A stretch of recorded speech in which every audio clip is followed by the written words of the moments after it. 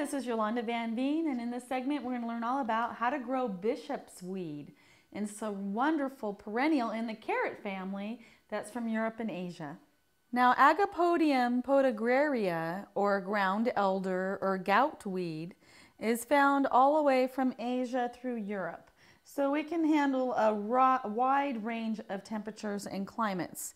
So it's hardy from zones 3 to 9. So it can handle temperatures to -20, -30 even, and it can handle climates where there's very little frost in the winter.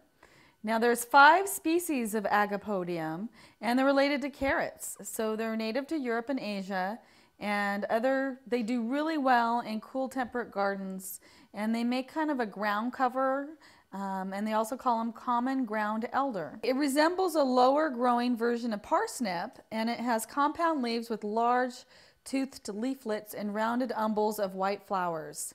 And they call it bishop's weed or grout weed because they believed, as a medicinal reason, that it was used in herbal medicine against gout, and its young shoots can be used as a green vegetable. So they're very edible, just like a carrot is.